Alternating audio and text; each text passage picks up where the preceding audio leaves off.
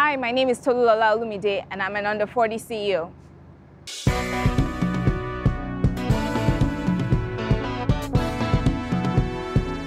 African Renaissance. The concept that the African people and nation shall overcome the current challenges confronting the continent and achieve cultural, scientific, and economic renewal is here, with young men and women taking the lead. Some call them the new school heroes. We call them under 40 CEOs.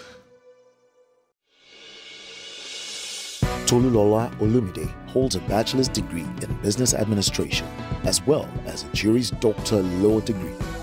In addition to practicing administrative law for a few years in her capacity as a legal auditor for the U.S. Department of Labor, she has garnered a wealth of experience working in different industries over the years. She is currently the executive director for the Funtuna Lifestyle Brand at Funtuna Ventures, a subsidiary of Animal Care Services Nigeria Limited, where she spearheads the corporate strategy and manages the brand identity of the firm within the industry, with the ultimate goal of maximizing customer perception. So welcome to Under 40 CEOs, Tolu. Thank you, Fab. Good to be here. All right, amazing. Good to be here. Yeah. All right, so you attended the University of Georgia, where you... Georgia State University. Georgia State University, yes. Where you bagged your first degree in business administration. Yes. And subsequently Virginia. Yes. Where went to law school. You went to law school. Yes. But tell me about, your preteen years, growing up in Lagos. What were those years like? They were pretty basic, I think. I think I had a pretty standard childhood. Siblings, 2 parents in the house, thank God. I grew up raised as a Christian and went to church every Sunday, like most of my friends that I knew and most of the people that I knew. And we just had a pretty good childhood. Things were different back then than they are now, obviously. We got to play outside. We didn't have as much video games, as much screen time. TV was on a schedule that you didn't dictate. It was whatever NTA was giving you, or if you had cable. So we had a pretty basic, happy childhood, I would say. Yeah, definitely. Amazing. Yeah. So you went to school, primary school in Lagos? Yes, right. I went to Chrisland Nursery and Primary School. And then secondary school? So I attended Atlantic Hall for my first couple of years of secondary school. And by just 3, I was at Federal Government Girls College, Akure. There's a funny story attached to that. During one of our Sunday breaks, during study time or something on Sunday in Atlantic Hall in the boarding house, my mom came with 2 of her friends to visit, one of their unannounced visits. It wasn't a visiting day or anything. She just came in the evening. And she came at a time when they were handing us our laundry, which had just been dry cleaned. Okay. So they're calling us one by one and handing over our clothes to us, and her and her friends are looking around puzzled. And my mom's like, what about the bucket and the soap that I bought for this child?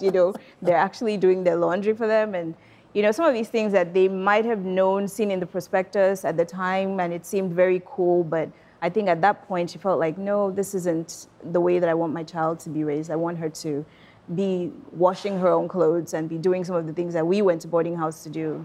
Being her. So I think that day I had one leg out of Atlantic Hall, and I think by the next term I was at a federal government school. Where you did a lot more washing. My clothes, yeah. So. All right, tell me about your time, and the transition. How easy was it for you to adapt to the change? It was pretty hard. Okay. And I wouldn't say it was because of the labor. It was just because I missed home. It was just because I missed home and I was in a different environment. And I was pretty coddled, even when I went to Akure, because I had so many seniors who protected me and, just wanted to make sure I was fine. So I didn't suffer, but I was that kind of person who was just so emotional. And I missed being close to home and being, easily accessed by my parents who would come in, every week or whenever they wanted to see me at school. So I was the student who cried every day. Aww. Up until even when I was in senior school, I would still get to school and be like, oh God, we're back at school, and I would cry. Funny enough, I loved Akure. I made some of my best friends there. I had some of my best memories there, but it took me a while to settle down each time I would go to school. Wow. And yeah, so I was just one of those people who didn't like change. So from every, holiday, getting back to school, there was that transition that took a while for me to adjust to. But, ultimately it was a very, very good experience. Wow, No so regrets. you didn't enjoy change, but change continued to happen to you because you didn't even finish the secondary school in Akure. No, I didn't. Before you got, moved to the United States. Yeah. What happened at that time? So my sister had graduated, and we were very close in age. And my mom just felt if she's going to the US, I wouldn't want her to go by herself. So I was basically an escort for my sister going to the US. And so we went back, and we got into the school system there. She went into the 12th grade, I went into the 11th grade. And it helped us to assimilate better into the system there. And so... Okay, but then there must have been a sort of culture shock. Oh, yes. Yes, there tell me definitely about was. There definitely was. I realized I was a black person when I got to the United States. Of course, in Nigeria, just a Nigerian. But when you are in a place where there's diversity, then you realize that, oh, okay, so this is my category. And because we moved to New Mexico when we moved to the States. So it wasn't even just black and white. We were right there in the heart of like a Hispanic community, and it was so different. But it was wonderful because Hispanics are so friendly, very embracing. And so it was actually a very good experience because people recognized us as outsiders, but it wasn't like, oh, we're turning our backs on them. It was, let's embrace them. Let's make them comfortable. So that was the experience that I had, I think, the first few months that I got to the States. Shortly after that, we moved to Georgia, Atlanta, where there were a lot more black people. And I would say that's probably where the real culture shock started, because you find out that there are different blacks. So we're Africans, and then there are, the African Americans. And so you had to marry the two cultures and start to learn again, who you were. And because it was our formative years, I was 14 at the time, turned 15, it was a very crucial time of my life. And so it was definitely a great time of learning and coming into myself. Amazing. And I think that period obviously helped you with the university life in college. Tell me about your first, year in college. First year of college was interesting. It was interesting because, thank God, when we got to school, Atlanta is diverse. And at the same time, it has a very, very strong Nigerian community. So we had African Students Association. So it made it that much easier to assimilate. And you had so many Nigerians, it made it that much easier to assimilate. So it was like you were in a Nigerian environment within a larger, diverse environment. And so it was a very easy assimilation, I think. And, just learning to be more responsible, learning to be disciplined, making your own decisions because nobody's there telling you to turn in your homework by this time or make sure this is done or go to bed early so you wake up early, So those are the years where you really have to become a more disciplined person and take responsibility for your autonomy. And you can actually make some poor choices then when you're left to yourself. But I thank God because we were raised well and we always had that drumbeat in our minds, remember the child of who you are. We did not deviate from, what was expected from us. Tolu started to take responsibility for her autonomy in college in the United States. But what were the series of events that led her to choose a course of study in the first place? Talking about choices, how did you make the choice to study business administration? Honestly, I feel like it was probably the easiest thing to do at the time. I think I always felt like I was going to go to law school. I was always told that you should be a lawyer because of the way I spoke. And so in America, I was telling you earlier, as long as you have good grades in whatever first degree you take, be it engineering or basket weaving, like I said, you could take your LSAT and get into a decent law school. So it didn't really matter what my first degree was because I always felt like I was going to go on to get a master's degree in law. So for me, business administration just felt like that catch-all degree that I could use for anything. It was a safety net. And so that was how I made that choice. And then off to Virginia you went for law. Yes, I actually had about 2 years in between. After So what were you doing in those 2 years? I was working. I used my first, I was able to get a job. Like I said, it was an easy degree to have because, you know, most people are like, okay, I guess this is a good enough degree, come in and, you know, work with us business, right? So I worked at an asset management company for 2 years. And then while I was there, I took the LSAT and just prepared and decided it was time to go to law school. So how was law school? Law school was interesting because I probably was one of a few students who, in the first year of law school, started reading books of what to do with a law degree if you don't want to be a lawyer. So in my first year, I'd already had a change of heart. Oh, wow. I was like, yeah, I'm not too keen on this law thing. But I mean, my heart was in the studies. I knew that if I got a degree, I could definitely use it because there's so many things you can do with the law degree. So of course I pushed through. But at some point I realized that the courtroom wasn't for me, you know, so.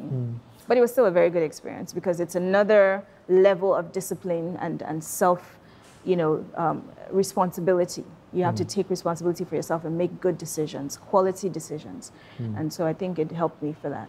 Yeah. Well, I would think that commercially and running a business, I mean, having a law degree would actually have some impact. What are those things that you think that you took from law school that you're actively utilizing today? Attention to detail. So the devil is in the details. And there's no kind of business you do where there isn't a requirement to understand the nitty-gritty. And I know that that is definitely one of those things that law school helped me to develop, that attention to detail. Of course, syntax, prose, grammar, speaking well, presenting yourself well, it also helped me with that. And all right. So, yeah.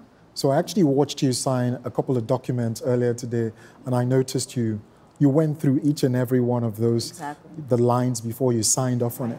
A lot of people wouldn't. Oh, what's in there? All right, and that's signed. So I saw that, you know, come to play. So you were done with law school, and then what happened afterwards? So after law school, I got a job. What year was this, please? This was in 2007. Okay. I graduated from law school. Yes. So I got a job at the U.S. Department of Labor as an administrative lawyer, as an auditor. So what I did was we helped to administer certain health insurance related laws. We helped to regulate those laws and make sure that they were being followed by companies. And so we did audits, and we had we were more of the administrative angle, and we had the legal department that we would make our findings, do our investigations, do our audits, and then we would turn it over to the solicitor's office, which was our sister office in the same department. So what we did was more of like the background investigatory work, but all of us were required to be, you know, to have our law degrees and, you know, have like a legal background. So, yeah. And at some point after this, you moved to Nigeria. Yes, I did. What informed your move back to Nigeria? Should I say it plainly? It's yes, a man. please. I follow the man.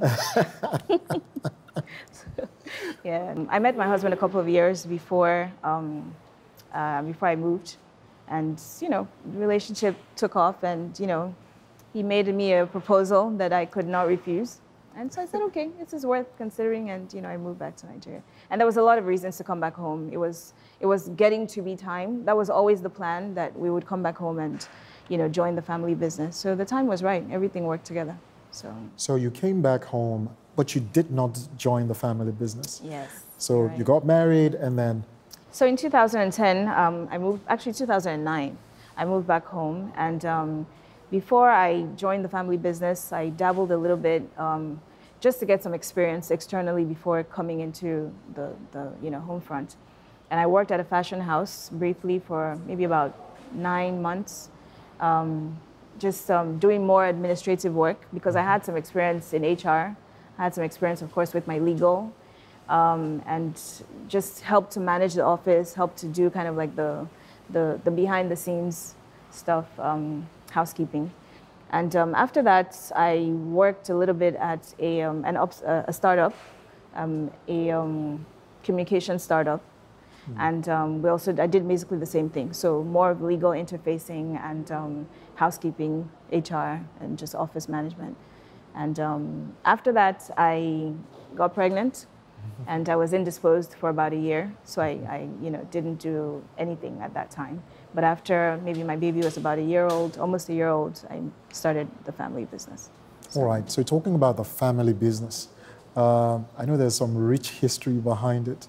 Do you want to let us into a little bit of that? What year was it launched and how was it launched?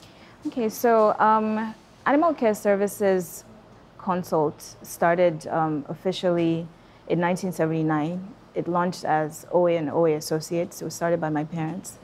And it started, like I said, in 1979, so it's 42 years old this year. Wow. And it's basically their first child. And the business is agric livestock, mostly livestock facing. We produce medicaments and feeds. Obviously, we have a poultry farm. We do extension services for farmers. Just a lot of things under the agric and livestock umbrella. We also have training facilities where we help to train other farmers. So over the years, the company has grown and to be what it is right now, encapsulating so many different subdivisions and subsets. So what year was it when you joined Animal Care? Yes. And in what capacity? So I joined Animal Care in 2012. And I honestly don't remember what my title was, but I came in obviously at a much lower level than I am now, because the intention was always to amass as much experience as I could from every department. So there's no question I was an understudy. I came in knowing that I was going to have quite a bit of responsibility on my shoulder. So at every point in every department that I was, I took in the information and the knowledge, knowing that this was more about developing me to the position that I am now, and possibly something more later. So I started with the eggs. Eggs has always basically been my baby, and I started with more or less like the PR brand managing area of it. We would go into supermarkets, first of all, making sure that we were placed on shelves. So we had, a lot of supermarkets that were already collecting the product, but we wanted to make sure that they were satisfied. So I did a lot of behind the scenes in collating information, doing questionnaires, just finding what our position was in the minds of our outlets, and of course, ultimately in the minds of the vendors, the consumers as well. So we did a lot of that. We were able to find our footing there, make sure that we were established. We corrected some errors that had developed along the way, and just stabilized things there. And then after that, I started to face more of the brand. And so we had just rebranded maybe a couple of years before that. And I felt like we needed to utilize that brand face better than we wanted to maximize it. And so we started developing different things. We went into social media, which we hadn't been in before, and basically just started drawing attention to ourselves. We were doing more activities with supermarkets. We would have jamborees, which we called them at the time, every quarter, which we would go to a supermarket, a couple of supermarkets sometimes in the course of a weekend. And essentially we would have giveaways of maybe egg samples. We would give away merchandise like T-shirts, keychains. What we were doing with that was trying to put ourselves in the hands of the consumer directly so that they identified with us. So if you have a Funtuna shirt at home, most likely when you get to the store, you would be more inclined to pick up a Funtuna egg as opposed to the other brands. If you have a Funtuna key holder on your car keys, when you go, so it was just about identifying with the brand. And we did a lot of that. And I think we were able to get a lot of consumers on our side, besides the fact that we have quality eggs, but we just wanted to do the Coca-Cola thing by just constantly staying top of mind. So we did quite a bit of that. We actually developed a cookbook, which we also gave away. A lot of people loved it, and we still have it. We still give it away at our World Egg Day events and our jamborees. And so basically, that was part of the platform that I helped to develop at the time. And we're building on it. We still keep building on it. And a few years ago, about 3 or 4 years ago, we started our water brand, And so I transitioned from the egg business into the water business, which has more or less kind of been my baby. And despite the hardships in this particular industry, it's like we transitioned from a blue ocean into a red ocean, you know, where we didn't have much competition with the eggs. We do have competition, but we started what we're doing. So when you have that pioneer benefit or advantage, as long as you're making good choices and good decisions, you're able to maintain it. And we've been trying to do that. It's been a struggle because people are coming up and doing very well as well, making good decisions as well. But we always try to stay ahead. So with the eggs, we've had the benefit and the advantage of the pioneer status of egg branding, egg packaging. We were the first to ever do it. With water, you come into an industry that is saturated, you know, and people say water is water. And the truth is our water is not just water. We have a whole process that produces a water that is so crisp and so clean and so fresh and pure tasting that honestly, I can't tell you how many times we've had people saying, we want your water at this event. Where can we find your water? We're constantly getting emails, you know, people who taste the water at an event or somewhere and say, I can't find it in the stores. Where is it? So the taste it's there. You know, like I said, the devil is in the details. The taste of our water is so crisp and so refreshing that it's not just your everyday water. But we can't, how do you market that? How do you sell that? You know, people are used to what they're used to. The price determines a lot of decisions. And when you're in an industry that is so saturated with so many competition, so much competition, what we've been trying to do is just distinguish ourselves.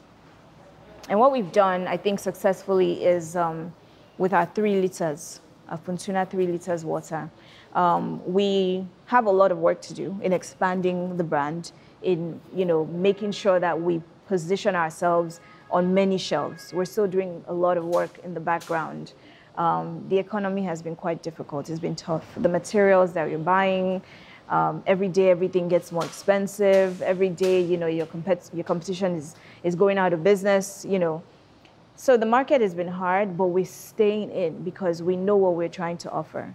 And with the 3 liter water, what we're selling is 24 hours of refreshment. This is your 24-hour water, 3 liters a day for optimal health. And that's really what the doctor recommends, 2 to 3 liters a day of water. Yeah. And so what we've done is we've made it convenient by packaging that 3 liters in one, you know, bottle, so that you know that I start my day with this and I finish with this, and I know I've gotten in my 3 liters for the day. So that's the particular SKU that we are using to distinguish ourselves in this red ocean. And by the grace of God, we plan to do more with it. We're not anywhere near close to cutting our teeth on it yet, but we have plans. We're here to stay. So people should look out for Funtuna water anywhere they can find it. And we will make sure that it is in supermarkets and neighborhood stores near you as soon as possible. Hi, my name is Tolulola Olumide, and you too can be an under 40 CEO.